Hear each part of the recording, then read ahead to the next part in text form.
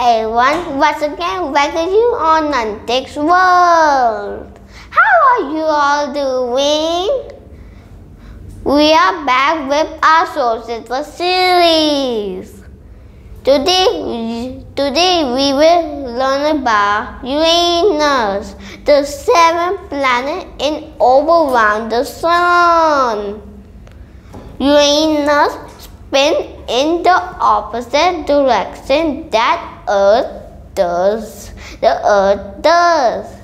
It takes 84 Earth years for Uranus to orbit the Sun. It takes more than 8 years for Earth's spaceship to get there. Uranus is the coldest of the 8 planets. It has at least 30 rings. Uranus has at least 27 moons.